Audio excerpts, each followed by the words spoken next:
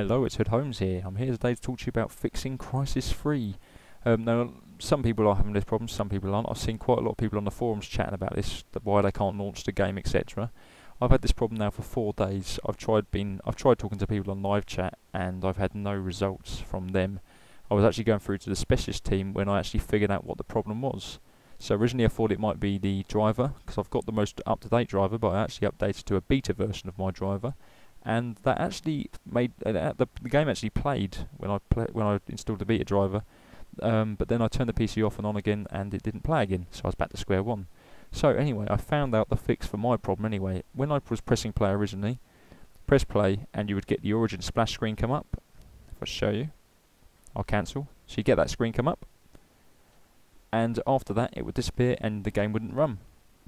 So what I figured out the problem for my situation is, when it wouldn't launch, I had a look in application settings, and if you go along to your in-game tab, you'll see this enable Origin in-game.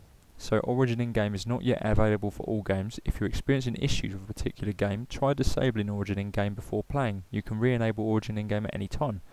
So I decided to untick it and see what would happen. I restarted the PC, came in here and pressed play, and bingo, the game played straight away. So I turned the PC on and off 5 different times. I restarted 5 times, and each time I turned it on, I pressed play just to make sure the first time wasn't a fluke again, like the driver update. And it wasn't. It seems to fix my problem.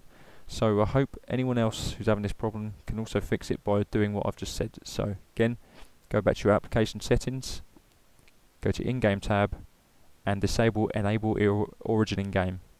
And that should hopefully solve your problem if you can't launch the game. I hope this has been helpful to you. Please give me some feedback, leave me some comments, and like this video, and subscribe to my channel. Thank you very much. See you soon. Bye.